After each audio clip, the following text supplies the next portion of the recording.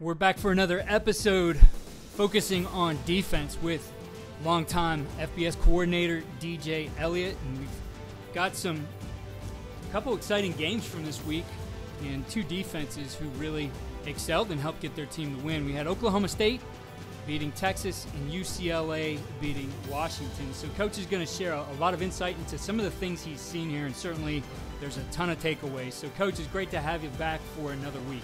Glad to be here. So let's get into it. Let's start with Oklahoma State. A big game right there for them. They're undefeated right now.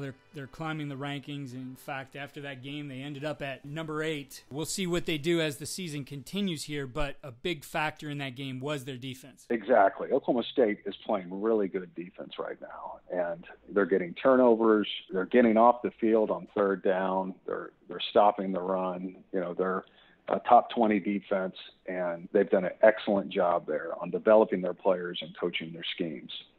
And this Texas game was an exciting game to watch, especially if you were a defensive guy, because it was a tight game and there was a lot of good defensive play.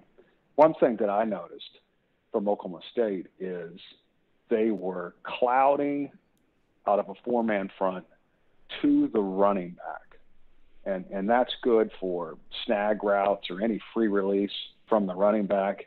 And when they got motion, whether it was fly or whether orbit, what that means is some type of speed motion, they were staying in a cloud look and playing a trap corner, which that is the best adjustment in that coverage. They were playing quarters away from the cloud, so it was quarter halves, but it looked like the cloud was to the running back. And when they got any type of fly or orbit motion, the corner would just stay cloud and play a trap, which means he becomes a fitter inside the wideout. Right. And that is an easy adjustment and is a really good way, in my opinion, to handle any motion adjustment when you're in cloud to one side and quarters to the other. Now, that was creating a 3-by-1 because of the motion to the cloud side. What's good about that in coverage and the way that Oklahoma State was playing it is the quarter safety now can play the middle of the field. Once the number 2 or number 1 goes in motion and there's only one eligible receiver over there to the quarter side, it now turns into 3 cloud. So with motion, it's 3 cloud on the run. And that quarter safety can now move to the middle of the field and help on anything in the middle of the field and become a post player. And they were doing an excellent job of that and adjusting that to motion. Now, if they lined up in 3-by-1 and the back was to the single receiver side, they were playing a 3-read concept. Some people call it mini or a stubby, where the corner is man-to-man. Meg technique is what I call it, man everywhere he goes. On number 1, and then the 2 safeties over 2 and 3 to the trip side are reading 3. And if 3 goes to the flat, then the safety to that side will take him, and it turns into basically a halves on those 2 players. But if 3 goes vertical, then both safeties lock on the receivers that they're on top of, and it turns into a quarters look. It's just read coverage on 3.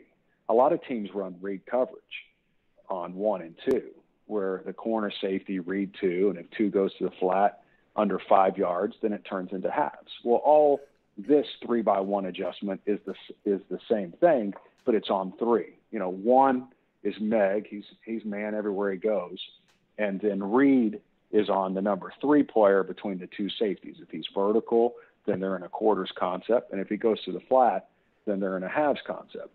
So when they were running this coverage, if they motion to it on the fly, not on a cross motion would mean that he goes over and gets set. Some type of fly or orbit motion means that he's on the run. If they motion to it, they just turned it into 3 cloud. If they lined up in trips, which means you had 3 guys in vertical alignments, then they checked a mini concept and played cloud to the X side. And I thought they did an excellent job of that. In the red zone, I thought they had a lot of interesting ways of playing their free player. On one snap, they had a 5-man pressure man free. And the extra free player, he doubled the slot. He was doubling the number 2. But the person that he was doubling it with was the corner that was lined up on 1. So they were in a twin set with only 2 wide receivers to one side. And the safety that was lined up on number 2, he buzzed to number 1 and cut him, took him on anything underneath. The corner bailed, and the free player in the corner now had a double on the slot. And they ended up running a smash concept, and it was covered really good. You know, whether it had been a smash corner or whether it had been a smash fade, they had somebody on either side of the wide receiver to leverage it. It was really, really an interesting way to play cover 1 down there and use that free player. Like I said in one of the past episodes, is once you get into the red zone, there's no need to have a post player. Tag him something to do.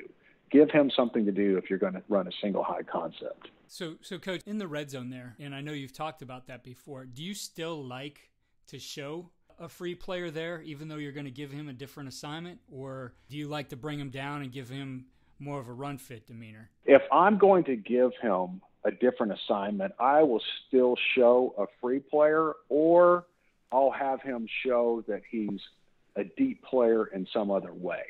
I won't have that player come from low to high.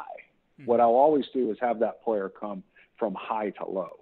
All right, so he may show that he's in halves to the single receiver side, but then he's coming over and he's doubling number 3. He may show that he's in quarters, and then he's coming over and he's playing Q run responsibility. I'll never bring him from down to deep. I'll always bring him from high to low. That is my philosophy on it. And the way the Oklahoma State was running it, he was showing that he was a free player, but his responsibility was changing in the red zone on what he was doing. He wasn't playing the middle of the field. Another example was they were in an over 4-man rush, so not a 5-man. The last one was a 5-man, and they had a bracket on the slot with the corner and the free player, and the guy on number 2 buzzed to number 1. But they had a 4-man rush, which this allows them to have a hole player, and the free player, the safety, he was doubling number 3. So as soon as 3 went in on an over route, he now took him. And the guy that was covering number 3, if he had just come off, he didn't come off. He stayed on him a little bit too long. If he had just come off, he would have got an interception. They ran a quick in route, maybe a slant or a shallow dig by number 2, and Texas stuck it in there. It was really a good call if that guy on number 3 had just come off and covered number 2. You know, down in the red zone, when they got unbalanced, they went to a brackets concept, okay, with number 2, and they were in a quarters look. And this is a good adjustment because when you get an unbalanced formation from an offense, obviously somebody is ineligible. Mm-hmm. There's a receiver or a tight end that is ineligible. And this was a 2-back formation, and I believe the number 2 was on the ball. And so that created that number 2 to be an ineligible receiver. And then if the tight end is off the ball in that scenario, then he is the eligible receiver. And so the guy that was on number 2, he rolled up and was outside of that guy. And basically all he's doing is becoming a force defender or playing a bubble of number 2. Mm-hmm. It was a great unbalanced adjustment for them. And now the other safety can stay over the top of the tight end and cover him on a vertical route. You know, most X-over formations or unbalanced formations, the tight end is covered up and he's on the line. Yeah. But this one was different, and it was in the red zone, and I thought Oklahoma State had an excellent adjustment to it. So, Coach, looking at unbalanced and the ways that you can do it, one is the X-over, and you still have the tight end there. Obviously, an extra blocker to the side, though he's ineligible. Do you treat that any differently than if a team went tackle over for you? Is there, any kind of adjustment you prefer one over the other when you see those different scenarios? Definitely. Those are two different types of adjustments. One, with tackle over, you have the same eligibles. With tackle over, you still have the same amount of players eligible. And so your coverage can literally stay the same.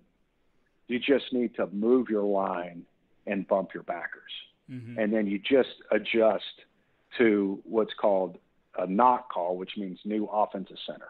So once you recognize that it's tackle over, as long as you move your front, your coverage can say the exact same because you have the exact same eligibles. Now, an X over formation or an unbalanced formation, like I said, somebody is ineligible, and the eligibles are different now. You can't just necessarily bump your line and play it because the eligibles are different and your count is a little off. Mm-hmm. So a lot of teams like to check it if they see it, and if they check it, then they have certain calls that are play-its. Like one call that's a common play-it in unbalanced formations is a man free. Because as long as you just line up to your man, all right, the front doesn't have to move. And you're always going to have players in position to fit the run, and you're going to have all the eligibles covered. So any man coverage versus an X over formation does not have to check into anything. Where it can get confusing is in a zone coverage. If you have a zone coverage called and they line up in an X over formation, since the eligibles are different, then your zones aren't going to necessarily be able to cover everybody.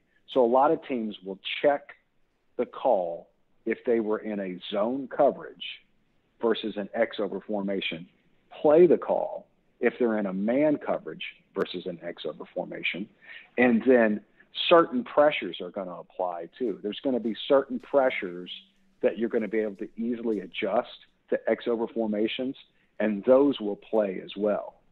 A tackle over formation doesn't change anything for the defense as long as the front and the linebackers recognize that it's tackle over and just move the front. When you're looking at teams who like to do that, is it a little bit more difficult for you if they move that tight end into essentially what will become an X over and he becomes ineligible? Does that present more problems for you on a quick shift than it does if they line up in it, or is it just the expectation your guys have to see that and adjust? Well, that's why a lot of teams like to check zones, because now you're talking about a ton of adjustments that you have to coach in all the different zones, especially on the verticals. Mm-hmm. And that's why a lot of teams like to check if they're in a zone coverage to one particular zone that they've worked out against all X over formations. And then now they can apply their X over rules to that zone. And one of those rules is just like I talked about. Is there two backs in the backfield? Yes. Okay. Who's eligible? The tight end or the wideout? Because only one of them is going to be eligible if there's two backs in the backfield. And then within that zone, you can play your rules. All right, is there one back in the backfield? Okay, there's one back in the backfield, okay? Now, there's going to be three eligibles to one side, all right?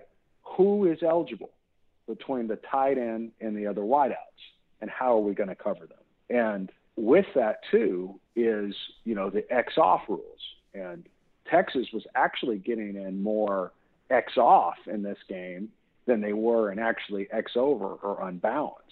And so now the defense has to recognize how many guys were lined up on the line to the passing strength, to the three receiver side. And they also have to recognize that X was lined up off the ball. And now they have to get into a check within their zone coverage of what they would apply to that. And again, if they're in a man concept, it's easy. Just go to your man and you'll be in the right place for your run fit and for your coverage. Mm-hmm. But if it's in a zone concept, it can be more difficult. Right. Coach, one of the other things you pointed out that you saw in this game was the use of a flex backer. And, it's flex backers is something I hadn't seen for a long time. It used to be like when I played high school football, and then even when I started coaching, everybody was running some form of an Okie defense, and then all the different things that became in vogue. And, what we call a tight front today was pretty much just double eagle before, and, the flex backers to defend certain things. So it's neat to see some of these things come back into play as the pendulum swings back and forth between the offense and the defense. You're exactly right. And let me just say this, Oklahoma State is very multiple on defense. they run a lot of different schemes and a lot of different fronts, and they give you a lot of different looks. And they've done an excellent job of not only running a lot of schemes, but executing a lot of schemes. And as you know, as a coach, that's the most difficult thing. Mm-hmm. It's not how many schemes we know. I mean, a lot of us know a lot of schemes. It's how many schemes can we execute? And that, to me, is a testament to their good coaching and their good teaching. That is the key to being multiple. If you want to be multiple, it's not how well you know the scheme. It's how easily you can teach the scheme. And what is your plan to teach a scheme? And what are the likes and ases between different schemes that you can apply to players and their techniques so that they can execute it? As a coordinator, that's where you really have to rely on your assistant coaches. And your assistant coaches have to be excellent teachers. If you want to run multiple schemes, your assistant coaches need to be excellent teachers. It's easy for an assistant coach to coach a few schemes and not have to work on how good a teacher is and not to work on how organized his drill plan is. But when an assistant coach is very, very valuable is when he can teach multiple schemes to his position in a very organized manner and be able to drill it in practice and then allow the entire defense to be multiple because of the hard work that he did. And I see that in Oklahoma State. The flex defense that you're talking about was an Okie front, so it was 2 5s and a 0, and an inside backer at the heels of the defensive lineman. Now, the two ends are playing read techniques. That means depending on which way the tackles block determines if they're playing a C gap or if they're playing a B gap. If the tackle blocks at them, they come under and play the B gap. If the tackle blocks away from them, they step shuffle and play the C gap. The flex backer is doing the same thing off the guard that he's lined over the top of. If the guard blocks out, he plays an A gap, and if the guard blocks down, he plays a B gap. The second element of the flex backer is, though, if the guard pulls. And if that guard pulls, then he gets over the top. The nose is playing a lag technique, which means he plays the back side of the zone off the center. The center zones to the right, he plays the left. Center zones to the left, he plays the right, and he fights into any double teams. So wherever the double team is off the gap scheme, he fights into it.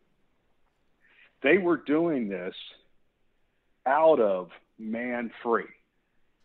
And what I liked about it is they were able to fit the run off their read techniques with their inside backer and their D-line, but they were also able to banjo the back, which means whichever linebacker has the back, then depends on which way that running back goes, and then that linebacker takes the back, and then the other player becomes the whole player. If it were a pass, the question is, what do you do with the flex backer?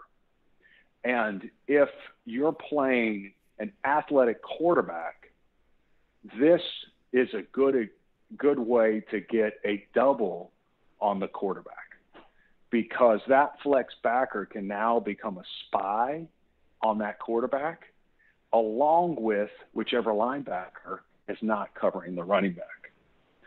I like to assign in man-free coverage a responsibility to the free underneath player. So in a 4-man man-free coverage, you're going to have your middle of the field player who's free, and you're also going to have a low player that's free. And that player can be in a banjo with the back, or that's with another linebacker, or a certain linebacker can be assigned to cover the back no matter where he goes, and that linebacker is free no matter what. I like to assign that free player what to do once he becomes free. He can become a hole player, which to me is 5 yards deep, don't back up, key the quarterback, break on the ball.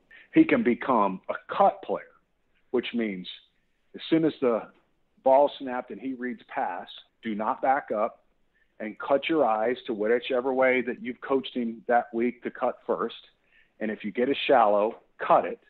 If you don't get a shallow, cut your eyes to the other side, okay? And if you get a shallow from that side, cut it. And what that will allow is a second level free player, because the DB, once he sees that his man is cut, will come off, and now he'll play a hole or a rat concept from a second level.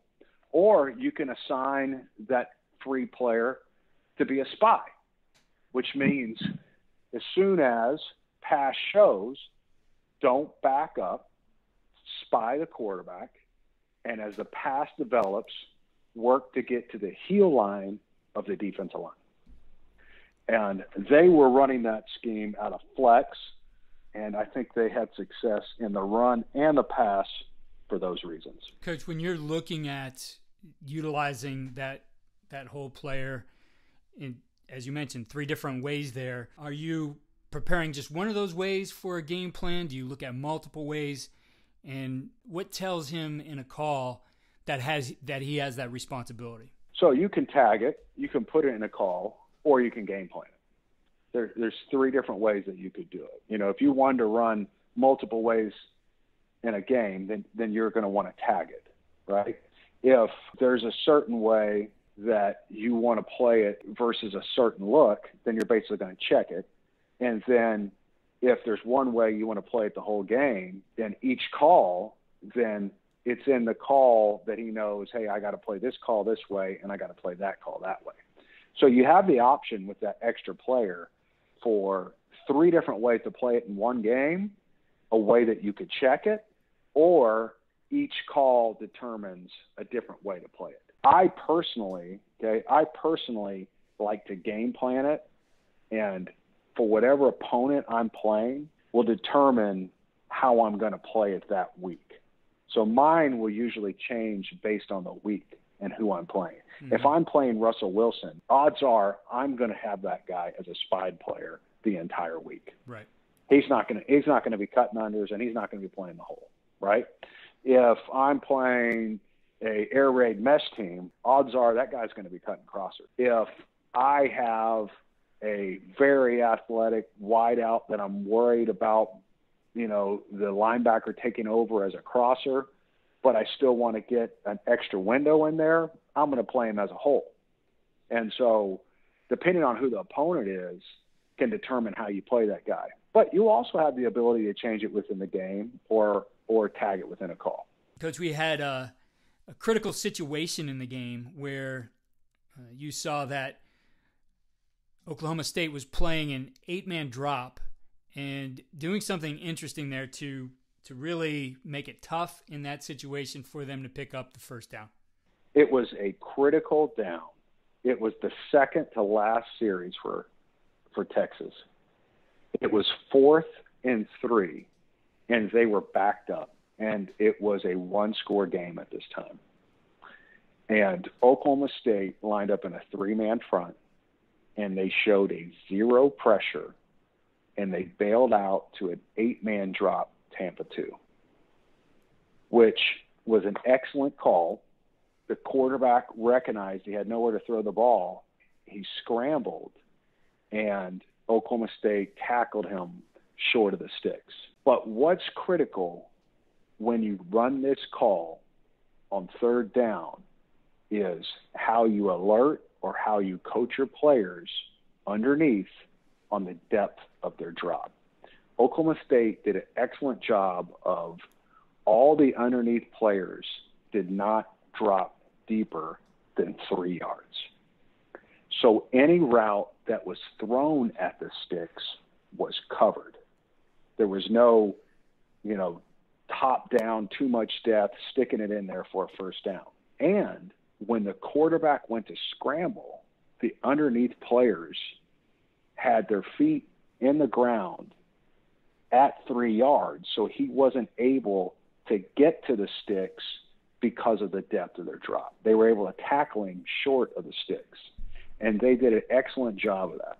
When you run to Tampa, and this was an 8-man drop to Tampa, 8-man drop and or halves and or an 8-man drop to Tampa, which is the combination of both. That can be run to stop anything deep because you're 3 deep and you're playing halves, so you're collisioning the wideouts.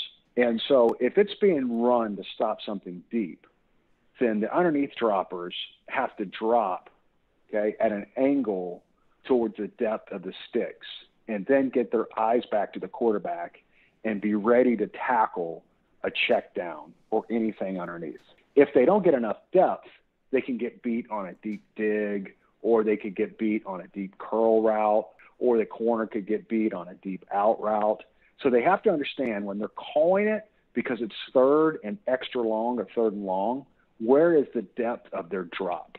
Now, the other way, or the other reason that you would run this type of coverage, is for a fourth or a third and medium, because of how many underneath droppers you have, right? The more underneath droppers you have, the more you're going to take away quick game. Well, Oklahoma State showed 0. So they made the quarterback think it was a 0 pressure. He's looking to throw hot or side adjust, and then bailed to an 8-man drop to Tampa. But their players were coached very well, and they did not drop deeper than 3.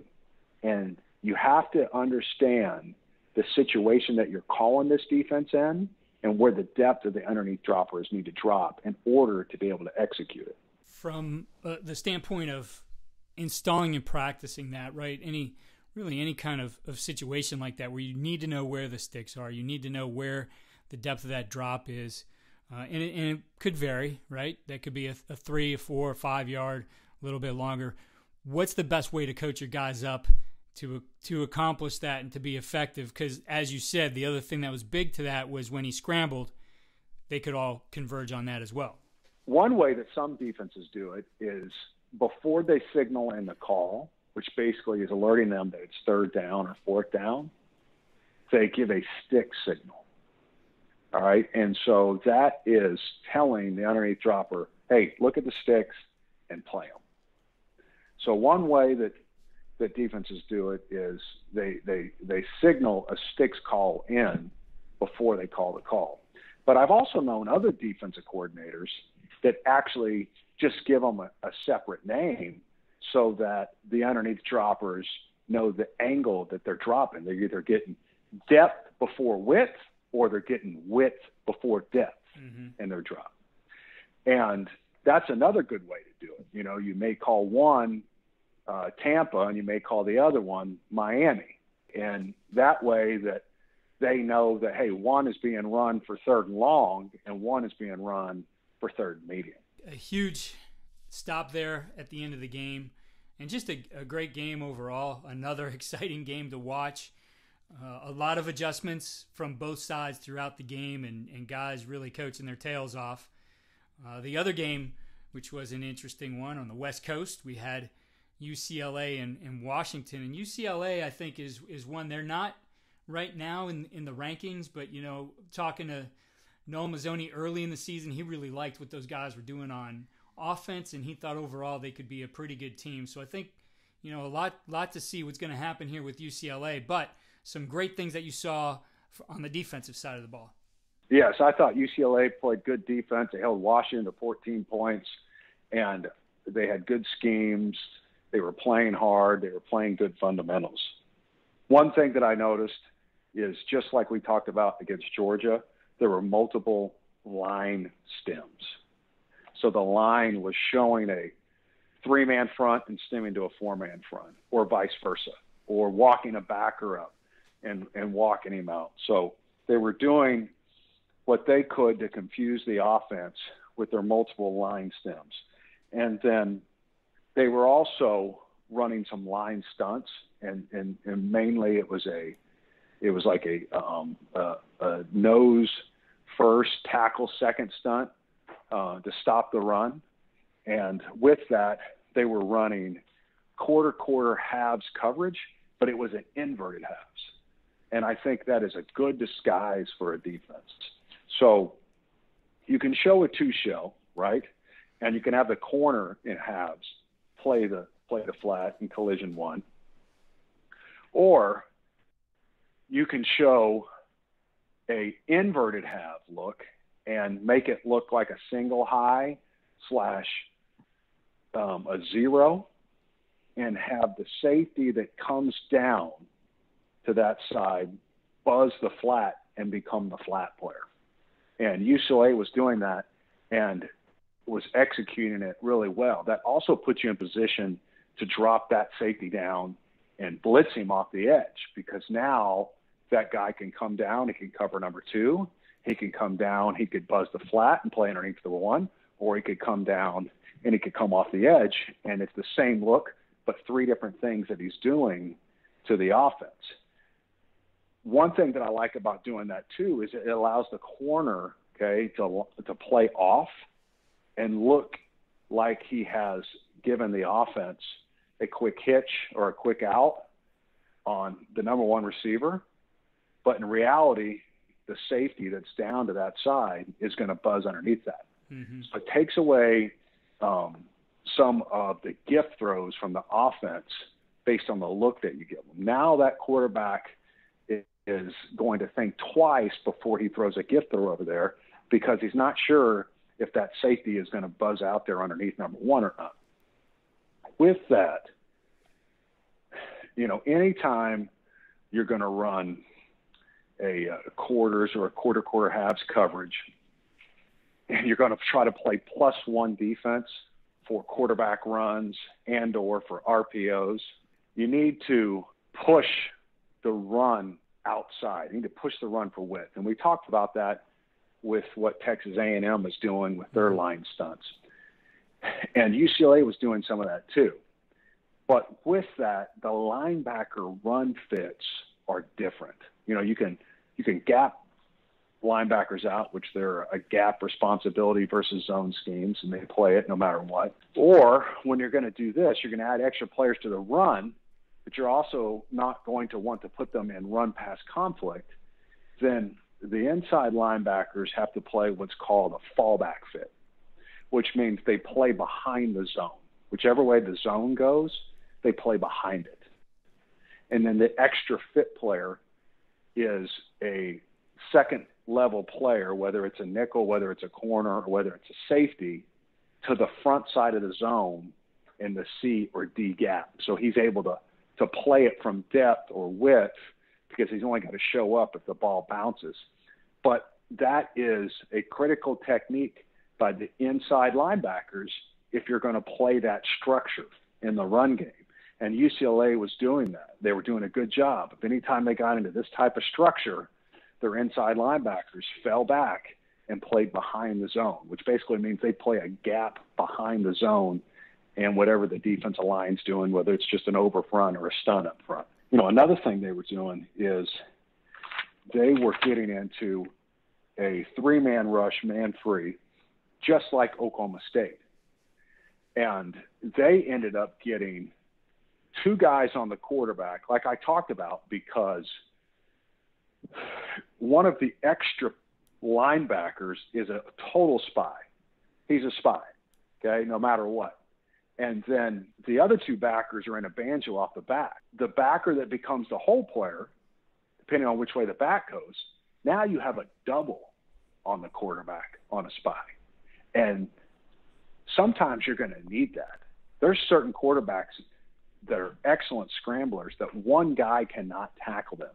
Yeah. And so you're going to have to get a double on that guy if he chooses to scramble. And this is a way to do that. And UCLA was doing that, and I thought it was really good. They ran a lot of zero coverage, okay, especially on third down. But to complement that, when they ran their quarters looks, they were showing a lot of zero. So they may have run zero, but it wasn't the only time the quarterback saw zero. In quarters and zero coverage, they marry. So, anytime that you got 4 guys covering 4 verticals, that also can give you the same look of quarters, right? So you want to make sure that sometimes when you line up in quarters that you show zero, just so that the quarterback doesn't know, hey, this is definitely zero and I know where I'm going with the ball. And they did a good job of that. I also saw a corner blitz from the boundary, but quarters to the field. When you run this call, you're playing zone to one side, quarters to the field, and you're playing man to the other side. And what's critical about a pressure when you do this is there has to be a player that takes an underneath route from the man side to the zone side.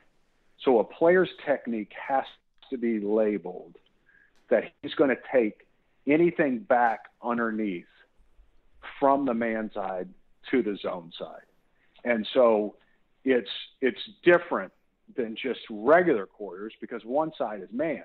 Mm-hmm. So one of those underneath players needs to know he's going to play his zone coverage, but he's also going to bring back any shallow route that goes from the man side to the zone side. So, Coach, the corner blitz is certainly something that can hurt an offense. That guy is, he's not in the scheme.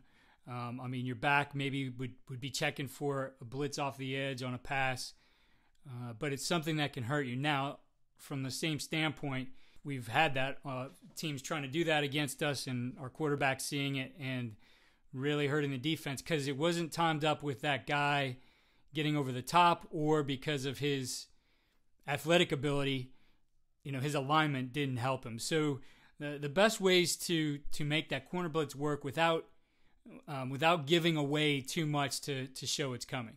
I think the best way to make that corner blitz work without giving it away is one, you have to work in halves to that side because that half structure is the same look that it's going to look when you run corner blitz, right?